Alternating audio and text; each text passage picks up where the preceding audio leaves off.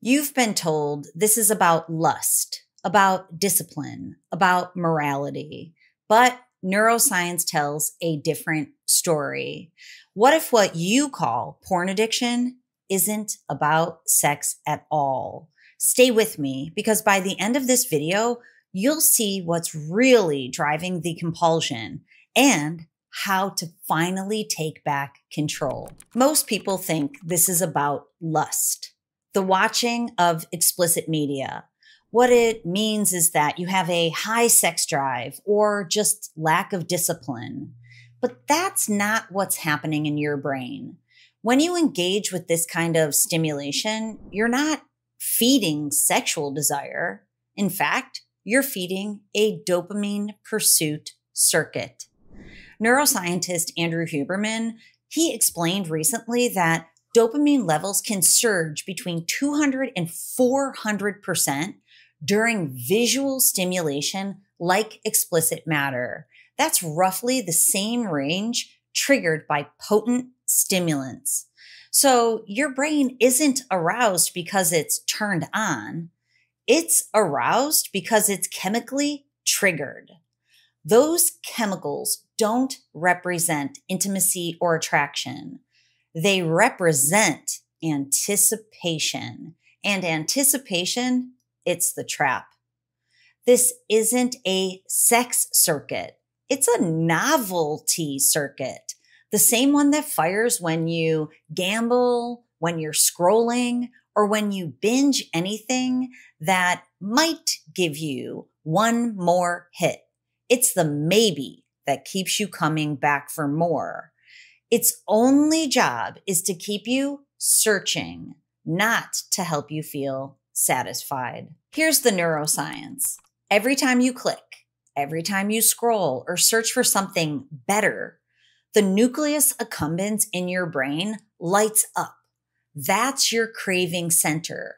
The prefrontal cortex, it's the area responsible for discipline, reflection, and long-term choices. Well, it starts to go quiet. Over time, those craving circuits get stronger while your control circuits weaken.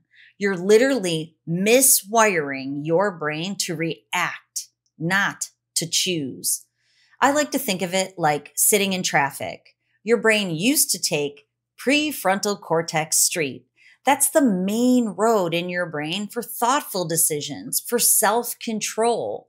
But through neuroplasticity, your brain built a faster, flashier shortcut to the craving center. And every time you take that shortcut, you know it. You reinforce it. More traffic, more dopamine, more anticipation, more automatic behavior. And here's the real catch. The nucleus accumbens loves the traffic. It rewards you for keeping cars moving its way. Every time you give in to that urge, it drops a little chemical thank you. That's the dopamine hit. It's what keeps you coming back for more. It's what keeps business booming for that area of your brain. It tricks you into thinking, this feels good. I need this. But what it really wants is to keep you driving in circles because the traffic itself is the payoff. That's why the craving often hits long before the click does. Your brain isn't chasing pleasure. It's chasing prediction. You're not choosing. You're being cued. And here's the hidden cost. While that highway expands, other parts of the brain fall into disrepair. Motivation fades. Focus narrows. Real connection feels like a back road you forgot to drive on. You start mistaking that rush, that chemical traffic jam for excitement, for intimacy, for life. But really, it's just gridlock. It's constant motion, no destination. And when you finally try to rest, when you park the car and you step out of that traffic, your body panics. The stillness feels foreign.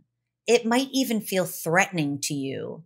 That's why calm feels so uncomfortable. It's withdrawal from overstimulation. Have you ever felt this way where calm feels off, like you need to be moving or scrolling just to feel okay? Drop it in the comments for me. Just let me know yes if this resonates with you.